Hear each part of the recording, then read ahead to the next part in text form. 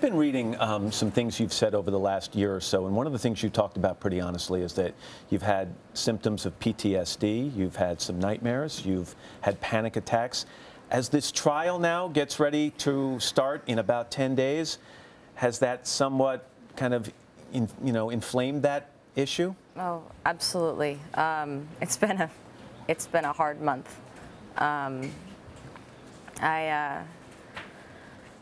It's so crazy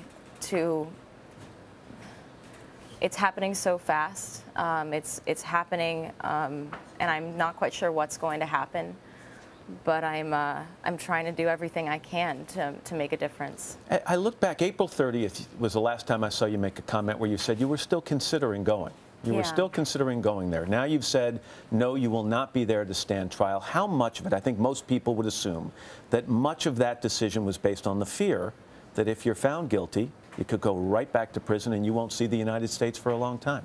I look at it as I was already imprisoned as an innocent person in Italy, and I can't reconcile the choice to go back with that experience. It's not a possibility. It is, I was imprisoned as an innocent person, and I just can't relive that.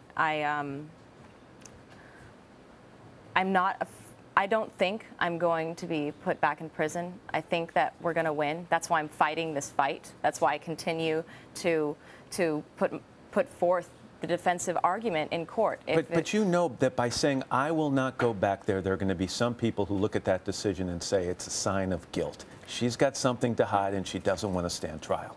I look at it as an admission of innocence, to be quite honest, because, I mean, besides the fact that there are so many factors that are not allowing me to go back, financial ones where I'm going to school, ones where I want the court to proceed without distraction.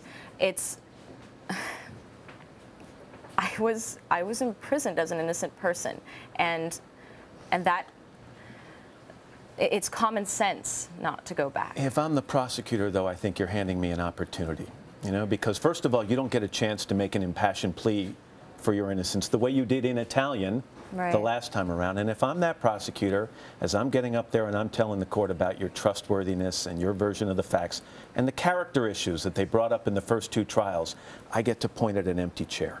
And I get to look and say, look, she didn't even care enough to come back and stand trial. And that drives me crazy. I understand that risk, but what is being on trial here is not my character. It shouldn't be. What should be on trial is the facts of the case. And if you look at the facts of the case, there's proof of my innocence in there being no. There's no trace of me in the room where my friend was murdered. There's traces all over the place of the man who actually did this. Rudy Gaudet was convicted. His DNA was everywhere, and it's impossible for me to have participated in this crime if there's no trace of me. You've said you still have faith in the Italian legal system, the justice system. That's the system that convicted you the first time, overturned that conviction on appeal, and then ordered a new trial. How do you still have faith in the system that's gone back and forth like that?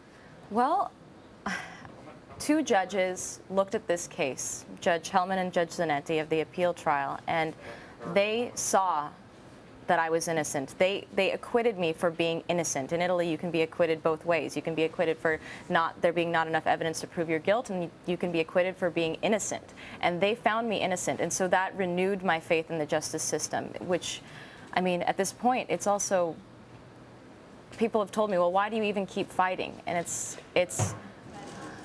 I believe that is possible. I believe that people who really care about justice and who really look at this without prejudice are going to come to the same conclusion. How are you going to keep up with this trial? Is there some sort of a closed circuit feed that you'll be able to see each day? You're going to be going to school, so your time is an issue. Are you going to watch it every day? So I'm not quite sure about watching it. I'm definitely going to be in contact with my lawyers. So what I'm planning is that they will call me for every break that happens during a single court session. They'll call me, tell me what's happening. And will you have input? Will you talk to them about, will you make suggestions? Well, I'm trying to figure out how this will be, because during court I would listen and I would say, well, that person's saying something that's completely inaccurate. Can you ask them a question? And I won't be there this time. I'm really not sure what it's going to look like, and I'm waiting to see.